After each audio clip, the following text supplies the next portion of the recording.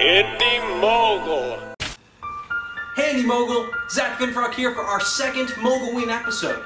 And to continue our zombie theme, we're going to do a impaled through the chest effect.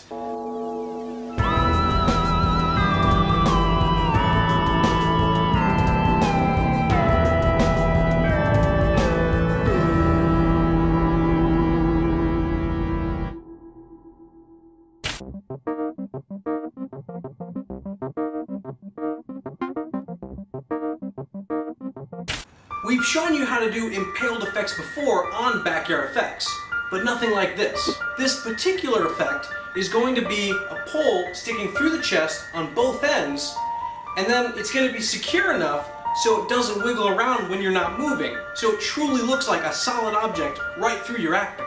Let's find out how much this is going to cost. Hey puppets, that's a human hand. Why do you... Just spin the wheel. Thanks. A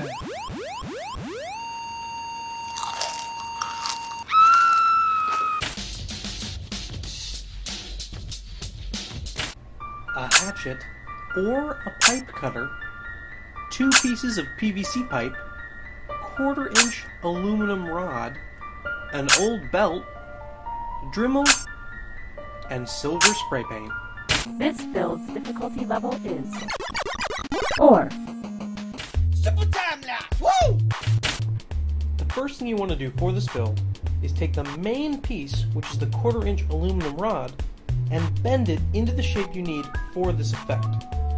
What I did was I first bent the corner of it, which will be the front part of the vest. Then I bent it over and around in a U shape, so it went over my shoulder, and then another right angle bend for the back. This way, when you put the PVC pipe on, it'll look like it's going straight through your chest. The leather belt itself is there to hold that U-shaped metal piece on your body. All you do is just strap it around so it holds on tight. Once you have that done, you want to cut the PVC pipe pieces so they fit onto the rig. After you get pieces the right length that you want them, you want to take either the hatchet or Dremel and cut little notches into the PVC pipe pieces. This way, when you put them onto the metal piece, they kind of latch on themselves and you don't have to worry about having them permanently attached. Then, once that's done, you want to take a longer piece of PVC pipe and line it up with the rig so you can create the prop that you're going to use for the scene for the stabbing. Then you want to take the back piece for the rig and the prop piece itself and make sure you have an angle cut on both so it makes sense when you want to stab somebody. The last step for this is you're going to want to add some silver spray paint so it looks like a metal pipe. Next, you want to make sure the effect works. So take a t-shirt you want to test for the effect, put the rig on over it first, then mark little areas where you want to cut the holes. Then take the t-shirt off, cut the holes, and then put the t-shirt on over the rig and see if the effect works. Then you're done. Now if you want to get creative, you can use this episode mixed with techniques from previous Impalement BFX episodes to use maybe a sword or a sharp piece of glass or something that's not just a metal pole.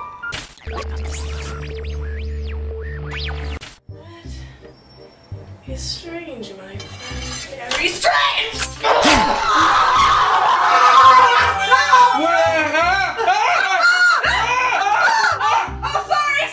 Sorry about your shirt. What? And that's it for our second Mogulween episode.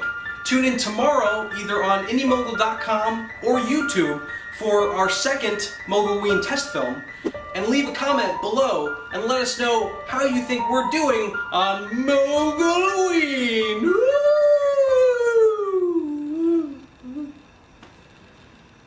Bye. Whenever pouring fake blood or any other substance on an actor's face, make sure you have a rag and some water handy, because that stuff can burn.